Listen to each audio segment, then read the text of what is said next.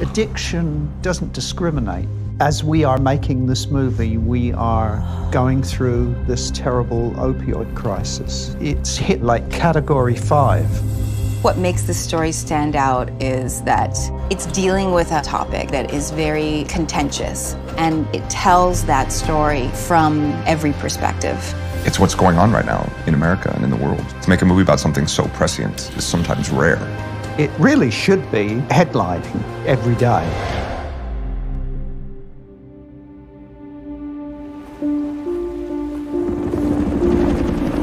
I was always very interested in these films that look at something from many viewpoints and tell multiple stories. I love the idea of the epic tale of these intersecting characters, intersecting narratives. Hey! Don't shoot! But at the same time, it was about emotion, and it was about the core of what do these drugs do to people, and how do we as a society deal with them? And I had been thinking about these characters, Jake, Claire, Tyrone. I knew that I wanted to explore something in this area. What was really clever about the script was that he took three very different aspects of what is going on in the opioid crisis. Who's making it? Who's profiting from it? Who actually benefits from the sale of opiates across this country? Our product will be the first truly non-addictive painkiller. Gary Oldman, as we all know, is a brilliant actor. Most recently won the Oscar for The Darkest Hour. I just want to double check our results here for you, make sure nothing is off. You know, we're really getting behind here.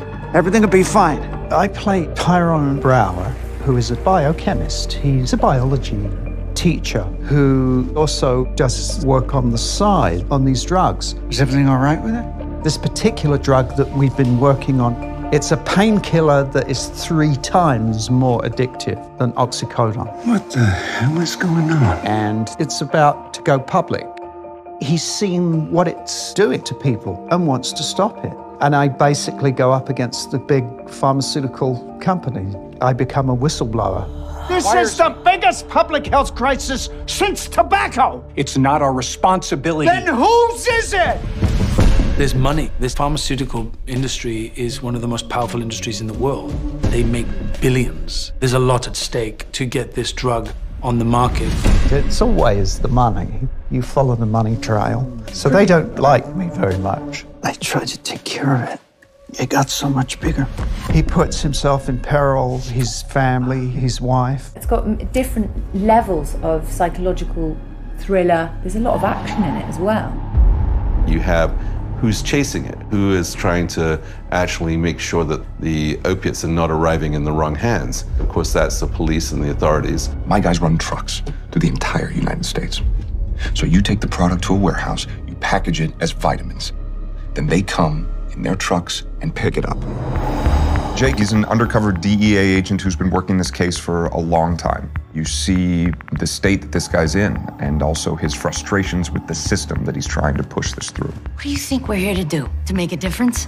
He's fighting so hard against this crisis because he is directly affected by it. Use your hands. It's okay.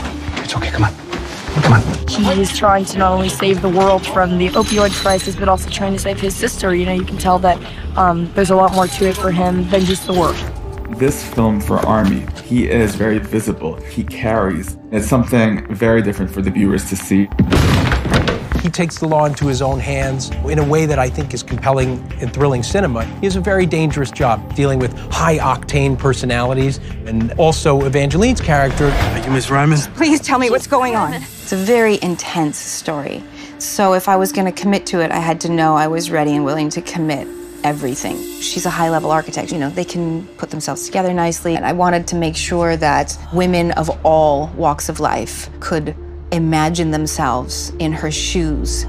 Evangeline has injected herself into a situation that is beyond her depth. She is now going after really bad people. You had my son run drugs for you. I think as she peels back layer after layer of the truth about her family and the truth about herself, she discovers something even more haunting.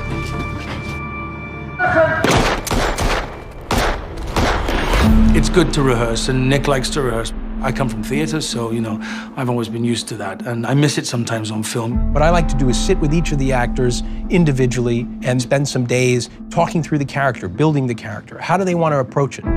It's great to feel like a collaborative nature. You can have like a really good engrossed conversation in character background. Nicholas Jarecki has given me more creative autonomy and freedom than I've ever had in my 15-year career.